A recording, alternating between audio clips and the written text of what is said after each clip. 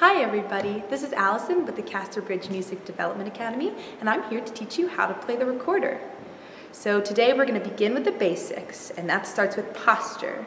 You're going to want to make sure your shoulders are back and that you're sitting or standing up straight.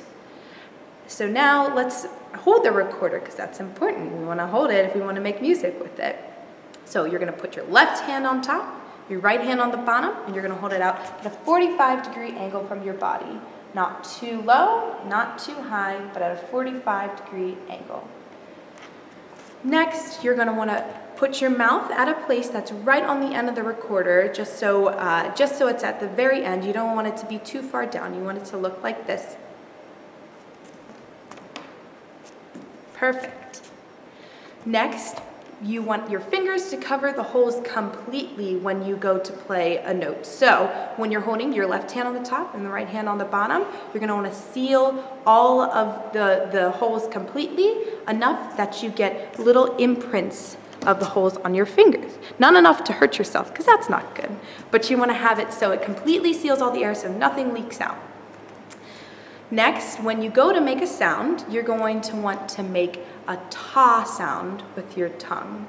So instead of just blowing like this, you're going to want to make a ta sound like ta. Your tongue is hitting the roof of your mouth, and it'll sound like this. Good. Now let's learn how to make a sound with the recorder, because I know that's what you've all been waiting for. So a way to use the proper amount of air is by using some warm, slow air. And a way to see that you're doing this properly is by blowing on your hand, and if you have warm, slow air on your hand, then that's what you should use on the recorder. So let's try that together. Is it warm and slow? Good. That's the same air that you're going to want to use when playing the recorder.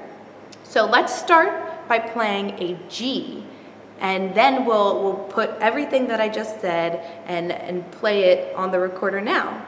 So the note G is fingered with your first 3 fingers on the top, 1, 2, 3 on your left hand, and then your thumb on the back, on that back hole right there. That's how you finger a G, and then you're just going to rest your right hand on the bottom of the recorder. So again, we're going to use our warm, slow air and your mouth on the tip of the recorder, and you're going to make a sound like this. Let's try that again. Good job, guys.